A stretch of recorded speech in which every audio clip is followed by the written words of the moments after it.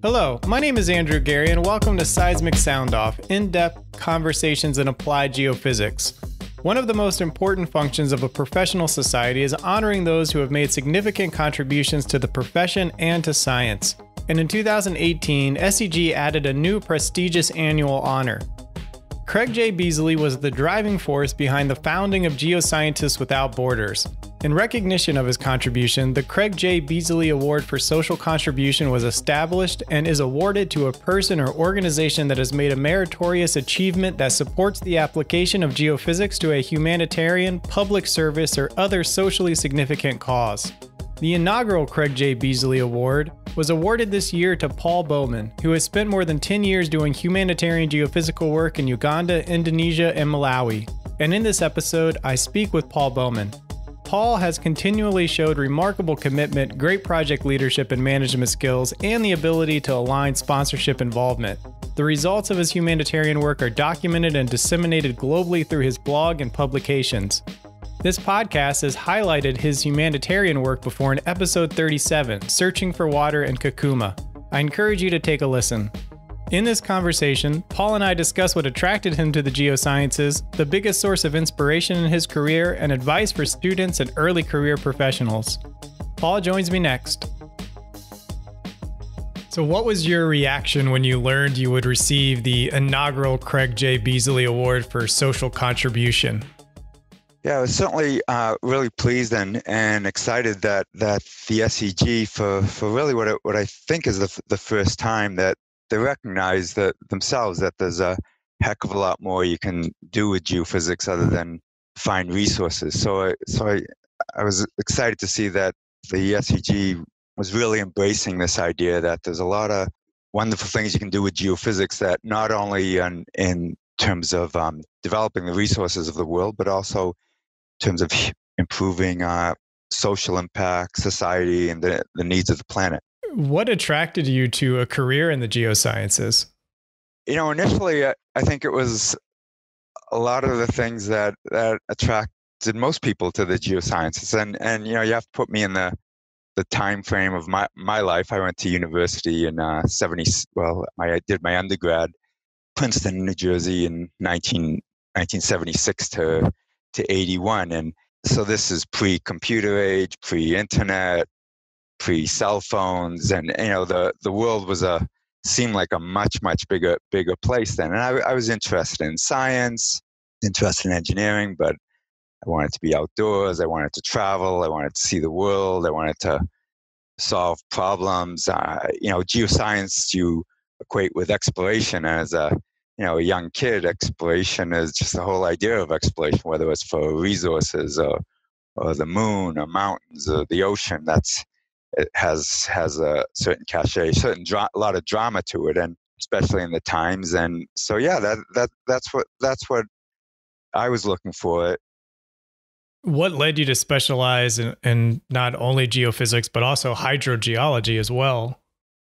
Initially, like I said, I began my studies as a geological engineer at Princeton, and of course, there's a lot of different areas you can move into in geological engineering. And initially, going back to the 80s, actually the 70s, and trying to remember my mindset then, you have to remember again, not only before the computer age, but it's really just the beginning of the environmental movement, and really just the beginning of our understanding that this planet is of limited size. And I think my initial drive was the idea of building things, building dams, building roads.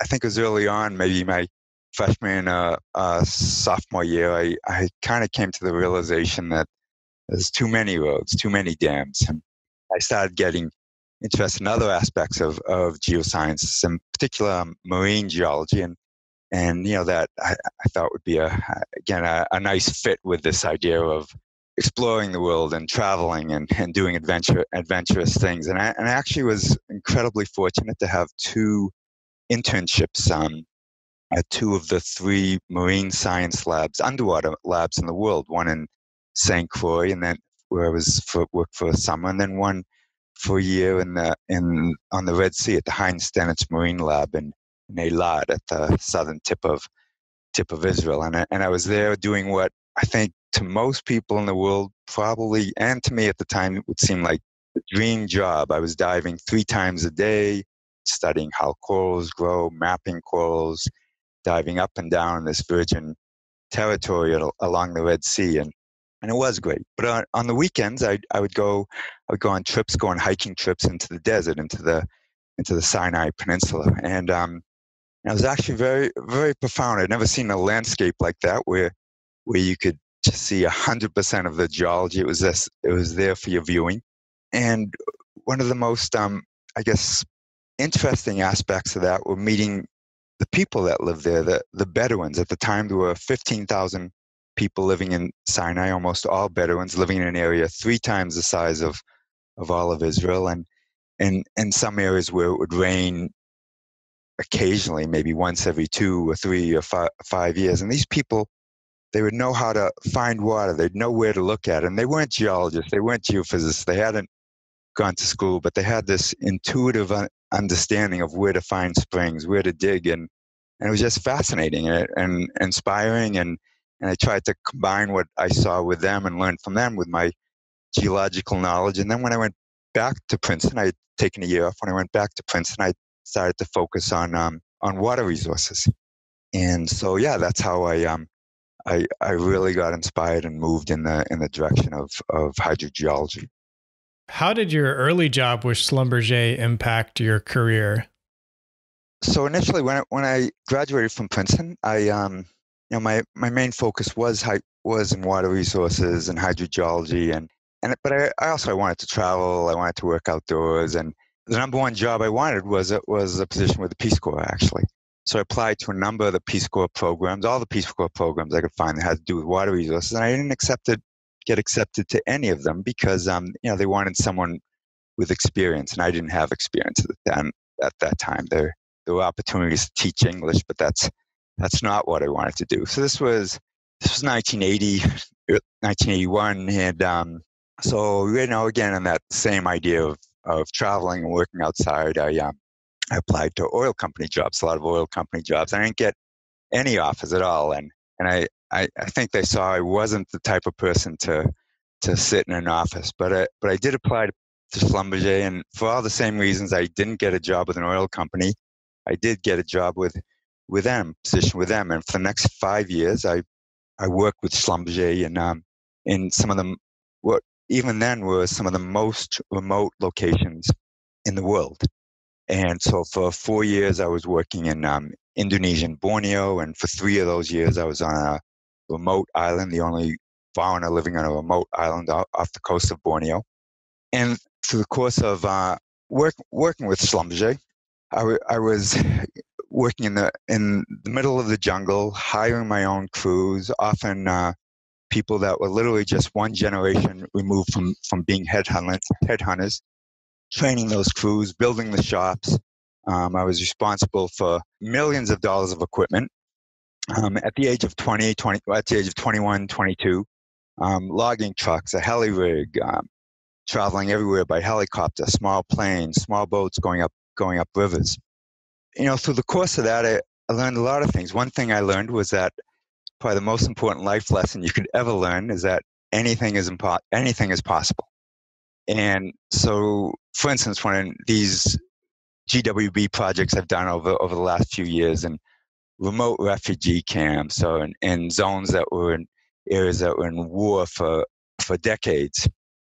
Having that experience, Schlumberger, before working all over Borneo, Papua New Guinea, without backup, without manuals, without telephones, without computers, completely on my own, you get a lot of self-reliance, a lot of self-confidence.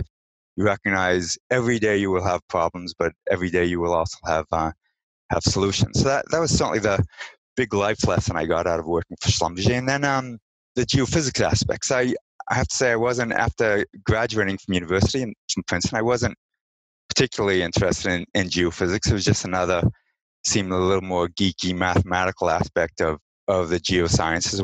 It certainly was not my first love. But working with Schlumberger, you're doing geophysics literally 24/7. I could be working on a well site 48, 72 hours. And again, in those days, you're doing everything. You're responsible for the electronics, collecting the data, interpreting the data, being one of just a couple engineers in Borneo or Papua New Guinea, an area the size of maybe big chunk of Western Europe. You were on your own, and we often felt like we were doing everything except drilling the well. So you learn a lot, just a huge amount about the science, about the instrumentation, about the equipment itself, and the interpretation, of course. And then another, great thing I learned in Schlumberger was how no matter how good you are, how smart you are, how much you know, you're relying on other people, the other people on the rig, the other people in the company, especially the other people in your crew and the local crews. And I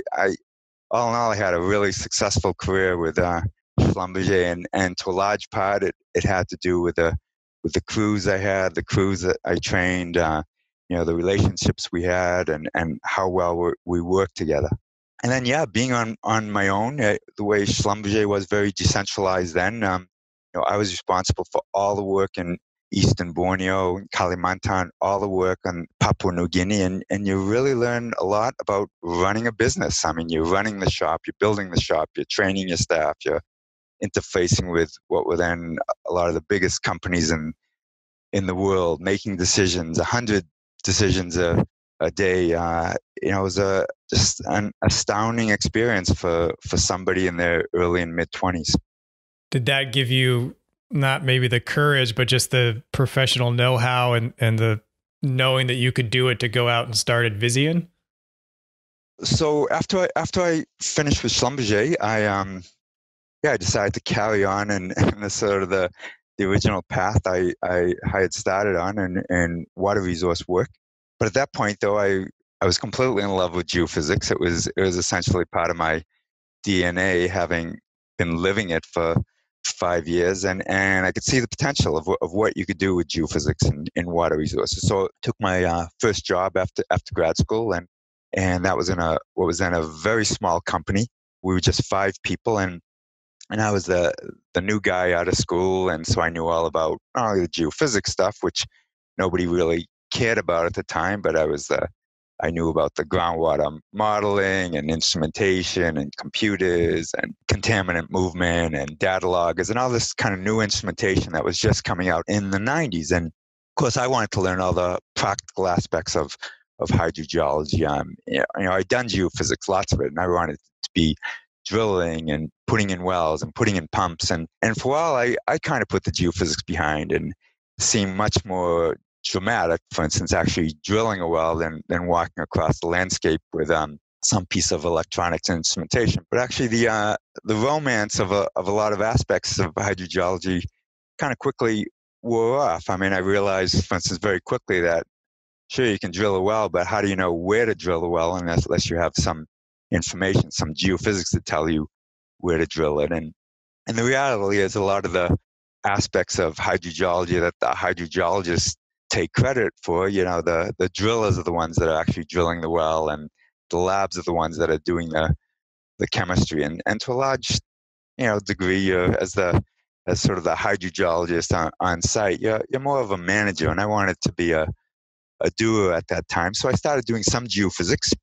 And early, I think it was 1991, we had one particularly huge success for a large water supply project that was, at the time, Canada's biggest industrial project, the Caroline gas plant. They needed a water supply, and they drilled a lot of dry holes. And then a few days of geophysics, we ended up finding a number of 200-gallon per day wells. And pretty soon I was just doing geophysics and enjoying it. And pretty soon I had more than I could handle and started growing my group. And kind of like the rest is history. You've contributed to humanitarian crises and regions in need for decades, from Indonesia to Uganda to Lithuania. What are you most proud of to date regarding your accomplishments and contributions to geophysics? I mean, it's a bit hard to say, and it's kind of varied over the years, but breaking that down into a few different aspects. Certainly one is the community water supply work we've done in Africa. I mean, Africa is such a vast area with whatever it is, 40 plus countries.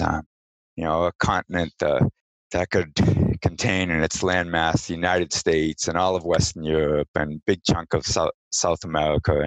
And the way water supply, has been done, it's just, so hit and miss, so much guesswork, so many resources being wasted, and so little knowledge actually being acquired. And certainly the work we've done in methodically studying, developing exploration techniques, applying those techniques, and actually delivering results in especially the crystalline basement aquifers, the Precambrian rock that covers about half of Africa. It's been very satisfying. It's just so satisfying bringing water to these villages, teaching the villagers how to do it themselves, taking some of the more sophisticated geophysical techniques and boiling them down to something you can apply in a village level, and actually, just bringing some science to really what's been a methodology of throwing a dot at the wall.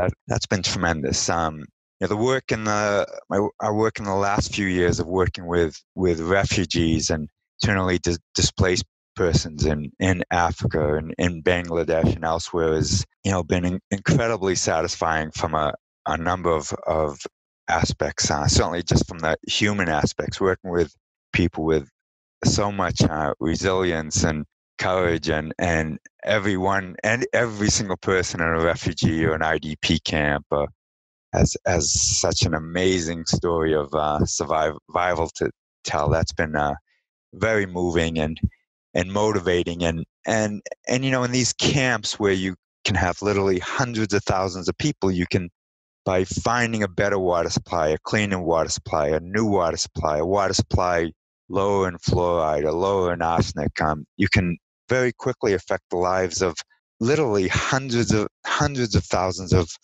people. So no question, this refugee work's been very inspiring for myself.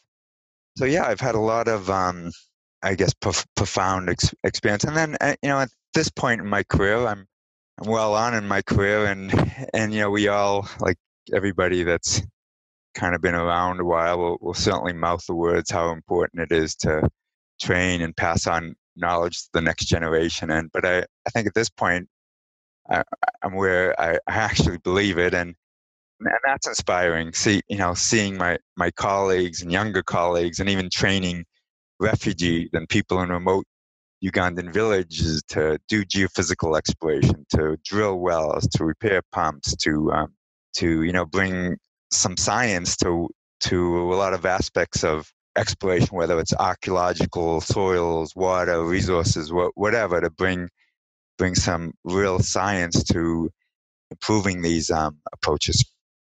That's a good segue to this next question. For a student or early career professional within geophysics, hydrogeology, what would you like them to know as they embark on this career? A few things that they might overlook, almost certainly will overlook. Some of the learning, some of the directions that you probably don't get in school, and one that's been very beneficial for me is seeing early on that everything you learn is important. Like, it's not just the geophysics stuff, and many aspects that's even the least of it. Traveling, seeing the world, understanding how the world works, how people live, learning languages, learning about archaeology, history, other aspects of the geosciences, learning about the applications are certainly just as important as the actual science itself. So learning about soil science, groundwater, chemistry, everything is important. Everything becomes of value. I mean, I know when I was in the middle of the jungle in Borneo, and I had to find a small boat to go to town to get some spare parts for me. Speaking some Indonesian was a heck of a lot important than analytical methods or differential equations. So yeah, learn as much as you can about everything. And yeah, the geophysics stuff is important, but it's not everything. And then taking every opportunity you get, when you have a chance, a great opportunity to do something, take it. Doesn't matter how much money you get or don't get, how inconvenient it is in your life. Don't wait for another chance, because you just never know when a similar opportunity will come around. There's one archaeologist I've been working with for over 20 years, Dr. Richard Freund, and I'll never forget the first time he called me, and without introducing himself, explaining what he wanted to do, the first thing he says on the telephone out of the blue was, "How'd you like to change the course of modern Jewish and Christian history?" And of course, my first reaction was to hang up. I mean, it sounded like a complete crackpot, but being a consultant, you never know where your next piece of work will come from, and it's led to some of the most profound, amazing experience for myself, my family, my colleagues, and even a Broadway play. So yeah, take every opportunity. What is one thing you would like the public to understand about geophysics? Well, generally the public probably knows not generally, and probably the public knows essentially absolutely nothing about geophysics, nor anything that we do. And to a large degree, they probably couldn't care. But if you asked anyone in the public, anyone these days, would you have brain surgery without an MRI? Would you have a breast surgery without a mammogram? Would you have a bone set without an X-ray? Would you carry a baby to term without ultrasound or some type of radiology, some type of imaging? They'd say, of course not. Like, no one would think of having anything invasive done in the human body without some type of imaging. And that's what we do, except with the earth. And similarly, so you look at a town or a city water supply. Would you do a major multi tens of millions of dollar water exploration program in a city or town without some type of non-intrusive imaging?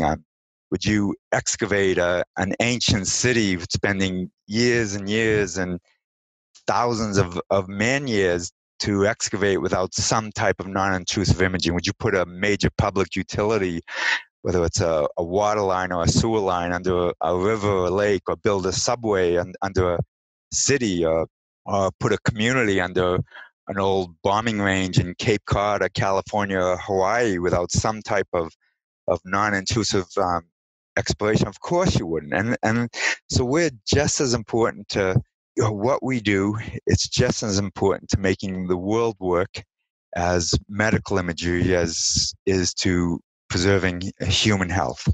And it's really as simple as that. And secondly, I'd say in this day and age, you look at the big problems affecting the world: environmental cleanup, finding water, nuclear waste disposal, providing more food to the world through improved agriculture, providing industrial minerals for solar power, for wind power, and continuing to provide minerals that geophysics has been used for and still continues to be needed regardless of what happens in the future. So natural gas, coal, oil, various other minerals. Geophysics is fundamental to that. And so it's a science it's a very critical science that drives much of the way the world works to this day, and certainly will for many years to come. Is there anything else you would like to share with the listeners before I let you go? Well, I guess coming back to students and potentially going into a geoscience career, so many careers, you imagine what the career is like, and then you go to school and you're disappointed. And I think geoscience is the opposite. You imagine what the career is like, and school is great, but you do a lot of computer stuff, a lot of equations, a lot of math, and you kind of think this isn't what I signed up for. But you get through that and you get out, and it's it's as exciting and interesting and rewarding and satisfying a career as as you could ever dream of, and it's as exciting and creative as you want to make it. So yeah, I certainly have no regrets, and even with the downturn in the resource industries and kind of a negative pall that's fallen over some aspects of geosciences, at the same time, with all the new problems of the world, water, environment, CO2 capture, on and on, there's all kinds of new opportunities. So I'd certainly encourage people young people to pursue those types of careers. Well, that's a wonderful summary of what you've shared today. Thanks for your time and looking back on your career to date and what's ahead for you. Well, thank you very much, and I definitely hugely appreciate the interest and the focus on some of the work I've been carrying out, again with massive support from colleagues, friends, institutions like GWB, small NGOs like Geary, the UN, and all that. It's been great. Thank you. At seg.org/podcast, you will find the complete show notes for this episode. Follow Seismic Sound Off at seg.org/podcast to hear new episodes or subscribe for free on your phone. Seismic Sound Off is sponsored by the SEG Wiki, the place to find hundreds of biographies of geoscientists, open access tutorials, and ongoing translations of SEG's best-selling book, Robert Sherriff's Encyclopedic Dictionary. Type wiki.seg.org into your browser to visit the world's first online geophysics encyclopedia. Original music by Zach Bridges. This episode was hosted, edited, and produced by me, Andrew Geary. The SEG podcast team is Jennifer Crockett, Ashley Rodriguez, Allie McGinnis, and Mick Sweeney. Thank you for listening. This is Seismic Sound Off, signaling off.